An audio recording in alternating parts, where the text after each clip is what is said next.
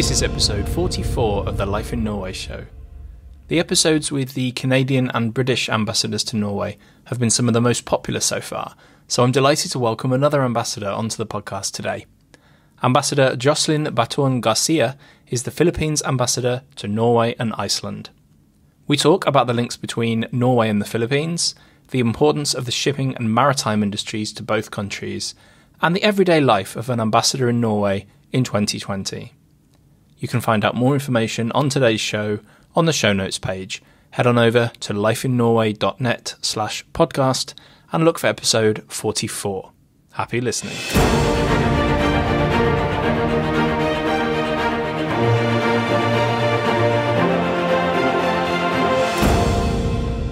I'm joined today by Ambassador Jocelyn Batoon-Garcia. She is the Philippines ambassador to Norway and Iceland. Ambassador, welcome to the show. Thank you, David. It's a pleasure to be able to speak to you today. The pleasure is all mine. You're actually the third ambassador to have graced the Life in Norway show, so I am building somewhat of a collection as we go on. On the show today, we'll talk about the relationship between Norway and the Philippines and also the role of an ambassador in 2020. But first, let's find out a little bit about you and your story. So what brought you to Norway? Well, this is my third ambassadorial position. And when Norway was offered to me, that was in 2018, I very happily accepted. Especially because at that time, our embassy in Oslo had coverage over all the Nordic countries. So I have never been to the Nordic countries before then. So it was indeed a pleasure to be able to visit this beautiful area. So what about your background before you took this role? I mean, you don't necessarily study at 18 to become an ambassador. So what's your background? Is it law or like in international relations or something else? Actually, my undergraduate was Bachelor of Science in Foreign Service. Ah, so you can study to be an ambassador, it seems. Well, it was my undergraduate course for law. Because in the Philippines, one has to have 4 years of undergraduate schooling before one can enroll in the College of Law. So our Bachelor of Laws requires a Bachelor of some course prior to acceptance to the College of Law. I see. So Foreign Service has been interesting for me because I grew up in the Foreign Service. It was a good undergraduate level schooling, although I really actually wanted to be a lawyer. Okay. And so I did pursue becoming a lawyer. And after I finished my law studies, my Bachelor of Laws, after studying for many years in the Philippines, to finish Bachelor of Laws, it will take at least 8 years of undergraduate level and 4 years in the graduate level Bachelor of Laws course. And I also joined the Department of Foreign Affairs soon after I entered law school. So I was a struggling evening student. But I finally finished and I joined the department fully, not only as a working student anymore. And my first assignment was in Japan, in Tokyo, after which I was assigned to Washington, D.C., and later to Caracas, Venezuela, and Bangkok, Thailand, before I came to Oslo. Wow. It's been a long journey. Yeah, all around the world. Many years. Yeah. So you mentioned the beautiful Nordic lands. What was the reason you said yes, having not travelled here? Was there something about the lifestyle or the society here? I assume it wasn't the weather that attracted you to Oslo. No, well, the Weather wasn't exactly my primary consideration, although I was a little bit afraid about having very long winters. But being a foreign service personnel, one accepts a job that is given to you. And I was lucky enough to have accepted a job which I really like in a place that has beautiful environment. So I don't regret it at all. As a matter of fact, I am enjoying my stay here. My first year or so was very, very busy because I had to travel to Sweden, Finland, Iceland, and Denmark. But subsequently, we have developed more areas. So we have opened an embassy first in Copenhagen. And this year, we established an embassy in Stockholm with coverage over Sweden and Finland. So now I am concentrating on Norway and Iceland. So I'm able to travel to more places in Norway than I was able to in my first year and a half. Excellent. So we will talk a lot more about Norway as we go on with the interview, but let's talk a bit about the Philippines, because I know a lot of my listeners to the show, they'll have heard of the Philippines, but perhaps they won't know a great deal about the country. And I know from having researched the Philippines that there's a lot of surprising facts that come up, such as the population, for example, and many other things. So can you give us a brief introduction to your homeland? Well, the Philippines is an archipelago in the Pacific. We are south of Taiwan, north of Indonesia. There are 7,641 islands in the Philippines, plus a few more that have not been completely named. We are 110 million people, mostly English speaking, but we also have 87 different languages and 121 different dialects. So a Filipino from the north may not understand the language of the Filipinos in the south, but we do have a common national language, which is Filipino. It is basically 90% Tagalog, which is the language in the region near Metro Manila, around Metro Manila. The capital is Manila. The metropolis is composed of has a population of about 11 million at daytime. 11 million at nighttime, 13 million at daytime. So there are a lot of commuters. And because we're islands, we have quite a number of beautiful beaches and island territories. I'm very proud to say that in July 2020 this year, Palawan, which is in the southwestern side of the Philippines, was hailed as the best island in the world by Travel and Leisure. And it is for the fourth time. I have to say, Ambassador, you are doing a wonderful job at selling the Philippines. But let's bring things back to Norway, because the reason you're here in Norway is that there are a lot of Filipinos living in Norway, and despite what people may think, there are a lot of relationships between the Philippines and Norway economically. Now, I suspect that a lot of that relationship is to do with the water and the ocean, and I know there's a lot of people from the Philippines that are involved in the shipping industry. Maybe there's some other links as well. So could you tell us a little bit about the various relationships that the Philippines and Norway have? The greatest contribution, actually, of the Philippines to Norway and its economy is the presence of about 23,000 to 25,000 Filipino seafarers on board Norwegian flagged or Norwegian owned vessels, both in the cruise industry and on oil platforms.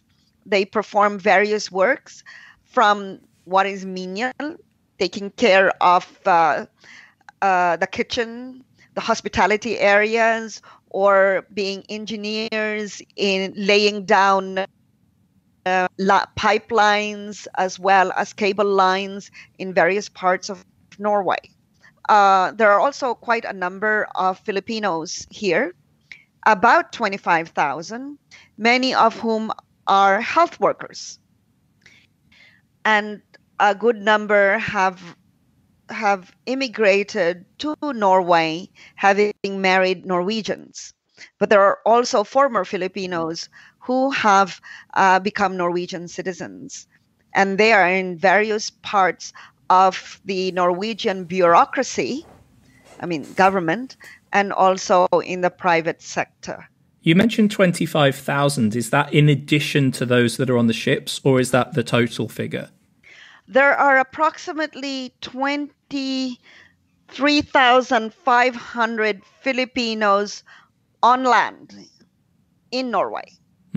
And there are about 23,000 to 25,000 on average Filipinos on board Norwegian ships. They could be actually anywhere in the world. So we've looked at shipping and maritime, and you've mentioned healthcare as well in terms of what people from the Philippines are doing in Norway. How about any broader economic links? Are there any other industries that are important for the two nations? We'd like to have more, but yes, we do have. We export ices, fish, and aluminum parts, and we import from Norway fertilizers. A lot of salmon, almost all the salmon entering the Philippines come from Norway. ICs and various types of salt, as well as tourism. There are about 23,000 to 24,000 Norwegian tourists who go to the Philippines. There are less coming to Norway, although because of the Aurora Borealis, more and more people are becoming familiar with Norwegian tourism. Oh, that's interesting. What is it about the Aurora Borealis that draws people? Has it been covered on television in the Philippines, or are there other means that people are discovering the phenomena? Because there are now a lot of people-to-people exchanges, and there are a lot of Filipinos on board ships. And lately, there have been Filipinos on board ships going to the Arctic Circle. So that is the reason why more and more families are beginning to wonder, wow, maybe we should go and see the Aurora Borealis. As well as, movies. Yeah. Filipinos probably earlier on thought of Norway more as the home of the Vikings. Right. Thor. Yes, of course. What Filipinos would probably have known about Norway, aside from, of course, the seafaring industry. And since the Philippines is the third largest supplier of seafarers in the world, there are a lot of seafarers who've gone around and they have found Norway some of them have found Norway as a home and have settled here. And then they invite their families to visit them, and word goes around. Now, with the technology, it is so easy to show beautiful pictures. And one beautiful picture shared by one can be shared by hundreds, if not thousands. And I think that is what technology has contributed to Norwegian tourism. Excellent. So, another thing technology can contribute, of course, is to have interviews on podcasts that can be heard by people all around the world. And I know one question that people will have, and it's one that I have as well, is what exactly does an embassy do in this day and age? What is the role of the ambassador position and the embassy in general? Okay. Well, our main role, of course, is to promote our country, our culture, and our people, and also to maintain good relations with the host countries, and to promote investments and trade and tourism, as well as The third pillar of our diplomacy is promotion and protection of Filipino nationals.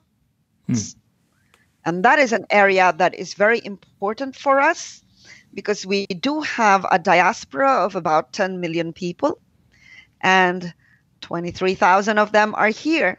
Now, when I started under my jurisdiction at the time, there were about 55,000 Filipinos. So servicing their passport needs, visa needs for their spouses and boyfriends and friends, and of course providing passports and visas is another important function that we have. But equally important would be our promotion of investment to the Philippines and increasing of bilateral trade. What does a typical day look like for you? I imagine that you're in a lot of meetings. You maybe travel a lot, or are you like the rest of us and you're stuck behind email for most of the day? How does it work? Well, on a normal night, I would have a lot of meetings with the different ministries, especially with the Ministry of Foreign Affairs, the different government entities, the different embassies, and the private sector. I'd have a lot of meeting with them. I'd also get a lot of instructions from Manila that I have to respond to. Mm-hmm. And our people would be processing documents which are requested of us, like passports, visas, authentication, and other legalization of documents. But I also would go out a lot to visit Filipinos in the different parts of the country, as well as visit business concerns which are of interest to us. And as I said earlier, we do invite investments to the Philippines. And if I may say so, the CEO World Magazine had included the Philippines as top 10 countries to best invest in or do business in 2020. And we've been in the top 10 list for being excellent business and investment destinations for quite a number of years. With publicity like that, do you have small and medium-sized Norwegian businesses coming to you for information, or is it more that you are going out and promoting the opportunity that the Philippines could provide to a Norwegian business?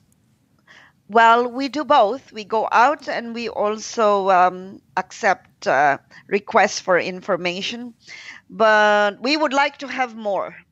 Ambassador, we can't record a podcast in 2020 without talking about the coronavirus pandemic, unfortunately. At the time of recording, it's still going on. There are still restrictions in place in Norway in terms of travel. How has it impacted your job and the lives of residents of the Philippines that are living in Norway? Oh my, the corona pandemic has impacted us considerably, like in many other places in the world, but even much more than Norway.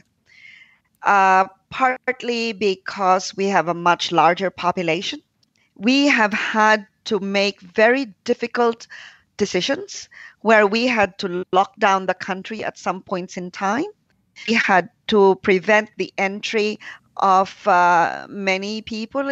As a matter of fact, we have had to arrange numerous repatriation flights, but we also had to limit even that in order to ensure that we can treat people as best we can. How have things been for the tens of thousands of Philippine nationals living in Norway? I imagine you've had a lot of questions from them about travel, and I imagine they've not been able to travel home, and friends and family have not been able to visit Norway for, around 6 months now or so? Well, it's very sad for them because normally the Filipinos here in Norway, whether they have become Norwegian citizens or they have remained Filipino citizens, would visit the Philippines at least once a year, some 2 to 3 times a year, especially those who are already retired. Unfortunately, of course, we've had restrictions, and we get requests for information quite frequently. We have put up the advisories in our website, in our Facebook and Twitter accounts, but they still do call. And even Norwegian tourists still ask if they can come to the Philippines. And sadly, we have to say, please come next year. Sure. Well, the coronavirus and the situation in Norway and the Philippines, it's obviously a very serious issue. But I want to bring the conversation around to a little more light-hearted topic now as we come towards the end of the show. One of the things that I like to see when a new ambassador is appointed here in Norway, they get to meet the king. And I would love to hear about your experience of meeting King Harald. What actually happens at those meetings? Oh, it's actually a standard presentation of credentials. One is invited to the palace on a specific date, and one meets the different one is introduced to the different officials in the palace, and then is introduced to His Majesty the King. It's a rather simple ceremony, but it's always an honor and a pleasure for a diplomat to be able to present his or her credentials to the head of state, in this case, His Majesty. Do you get much time to have a bit of a chat, or is it all very formal and a short ceremony? It's a short ceremony, but we do get an opportunity to have discussion with His Majesty, who is a very kind and person. And when you're talking to him, he's almost like a grandfather. Excellent. Ambassador, do you have a message for any Filipinos who may live in Norway and might be listening to the show today? Anything to say to them? Mga kababayan, magandang hapon ho sa inyong lahat. Sana po tayo ay maging malakas at matatag. Wonderful. Now, to end the show, Ambassador, I will ask you the same questions I ask every guest on the Life in Norway show. So some quick answers, please. What do you like best about living in Norway? The beautiful environment, the clean air, the long walks in the wooded area. They're wonderful.